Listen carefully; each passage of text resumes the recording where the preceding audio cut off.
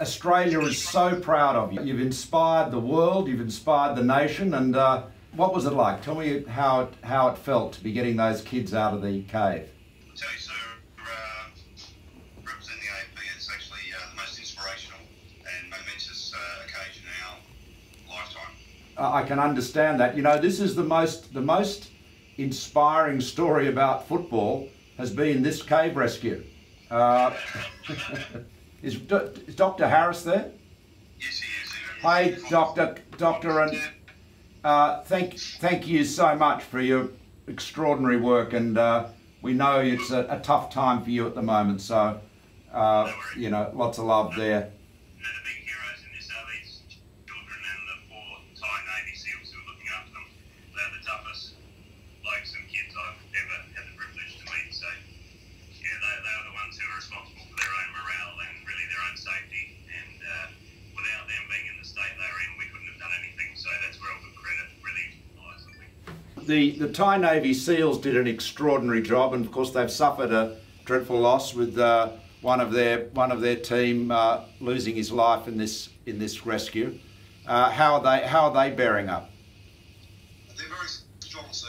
The morale and the understanding within the Thais that the sacrifice that was required to achieve this is that it was part of them doing their duty. And although talking to their guys last night, they're all very sad at the loss.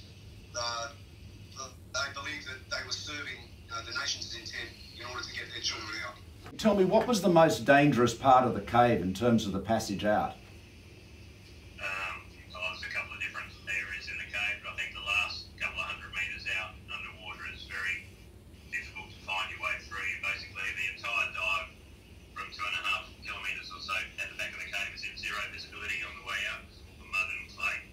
So you're following the line with your hand and basically might as well have your eyes closed for the whole trip. Yeah. With a small boy being cradled in your arms and feeling your way through between rocks and posting yourself sideways through little holes and things. Those kids are in great hands, and just thank you so much. And please thank the Thai Navy SEALs and the British divers and your whole international cooperation. You know, you're an inspiration to Australia and Australians, but this is really such an inspiring exercise. There's nothing more frightening, I think, than for people to imagine them being trapped underground in the dark, and to see such extraordinary international cooperation at a time when most people would like to see more international cooperation generally, to see the work you've done and come together so quickly. Thank you.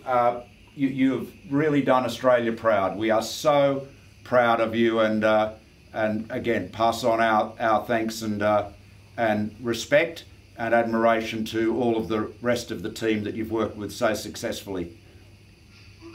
Thank you, sir. Thank you very much. Thanks a lot. Bye. Authorised by Malcolm Turnbull, Liberal Party of Australia, Sydney.